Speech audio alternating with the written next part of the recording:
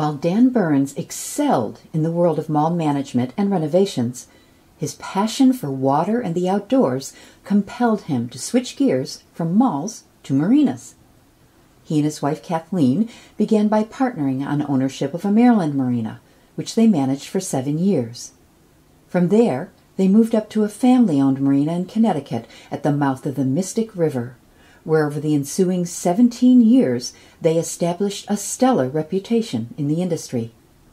At that point, Dan thought he was headed toward retirement, until he saw a help wanted ad that piqued his interest and changed his life. It's right on the mouth of the Mystic River, right off of Long Island Sound in Ensuing, Connecticut. Beautiful. The owners were a family, two brothers and a sister. They wanted to renovate the property, put new docks in, et cetera, and they gave us complete leeway, with supervision, but complete leeway to completely turn around their property, and we did. How long did you stay there? 16 years. Wow, that's a career. Yeah, we took it from a property that was doing about $1.7 million in revenues to almost a little over $6 million in revenues. How did you do that? Worked hard, hired the right people.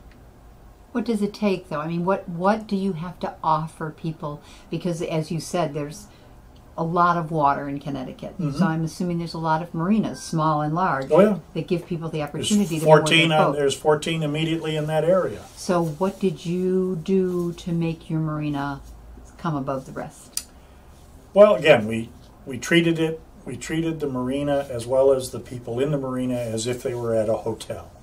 We were the concierge. We were available. We were consistent. Our pricing, we reorganized. We didn't charge one person one price and another person another. We stayed very, very consistent. We hired good techs or mechanics. We did really good work. We did it on time. We were honest, straightforward, and that's what it takes. We had a lot of high-end, high-quality customers that had houses in Fisher's Island, New York, which was you can see it from Noank. It's 1.5 miles away. And they kept their boats with us and for us to take care of. And we had about 15 of those customers. And they were top quality, high-end boats. They weren't the kind that you would live on. Okay. They were more the sport fish style and the cruiser style. But high-end. I mean, one of the customers had, in that 16-year period, had 3 boats, and not a single one of them was worth less than $1 million.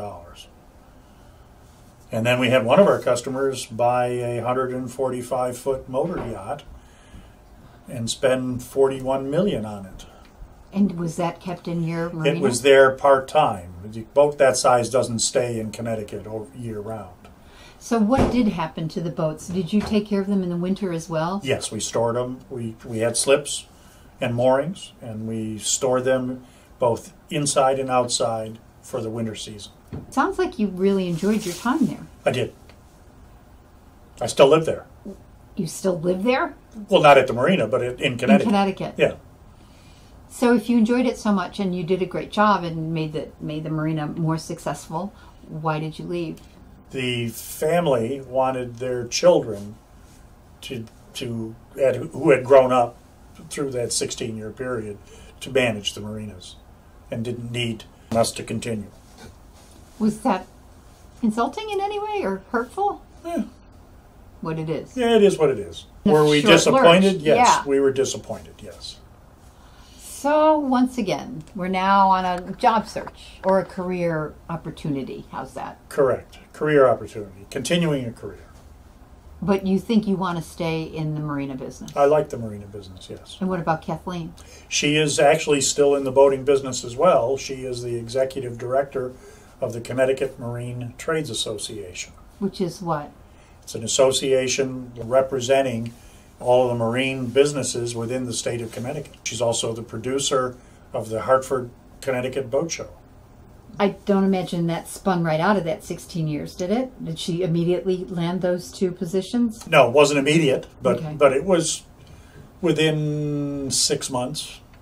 And what about you? I had kind of initially thought that I would be retired, but I didn't like retirement. How long did you try it? About a year and a half. What did you do in that year and a half? I worked part-time at a golf course, played a lot of golf, did some boating, did yard work and housework. I drove for Uber for a while to fill in some time, yeah. Did you enjoy that? Yeah, it was fun. Meet a lot of neat people. You just, like the Energizer Bunny, you just keep moving. It doesn't really matter necessarily what it is. If it's enjoyable and you get to meet people, you just keep right on moving. That's kind of the way I like to keep it, yes. So why not just continue that little bit here, a little bit there? Well, I saw this ad for this property. Okay, so let's back up. What's this property? Wharf Gangplank Marina is a small portion of the Wharf Development Project, which is a $2 billion plus development project, which is involving office buildings, 3 hotels, high-end condominium, apartment buildings, restaurants, retail, and then the marina, park areas. It's a mile-long development on the waterfront here in Washington, D.C. I just started here in February of 2016. What are you hired to do here? Hired as the general manager to manage the existing live-aboard boat community that is here at the Gangplank Marina. Nothing to do with the development and construction? No. Strictly here for the people, the marina and the live-aboard community. Live-aboard, people living on boats here? Yes, we have 88 live-aboard boats here in the marina.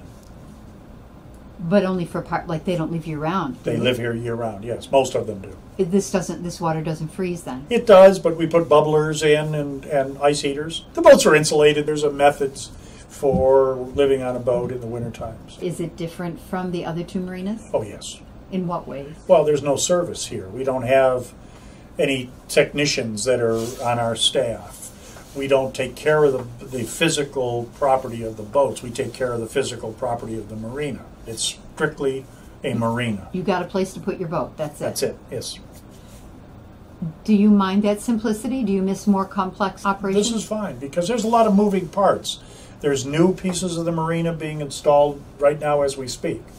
There's planning for the switchover from the old to the new, and there's planning for the future with new access points, new restaurants, new slips for the boats. It sounds like an exciting time to be here. I think it is. I think it is. This will be one of the premier marinas on the East Coast when it's completed. Do you look at this position as something you're doing until the point that they're done with all this renovation and it's a fait accompli, or are you looking to, depending on what management does, but looking to stay here and make it kind of the crowning jewel of your career? A little of both. See how it goes. Are you enjoying it? Yes. Better than being retired and driving an Uber? Yeah, much better.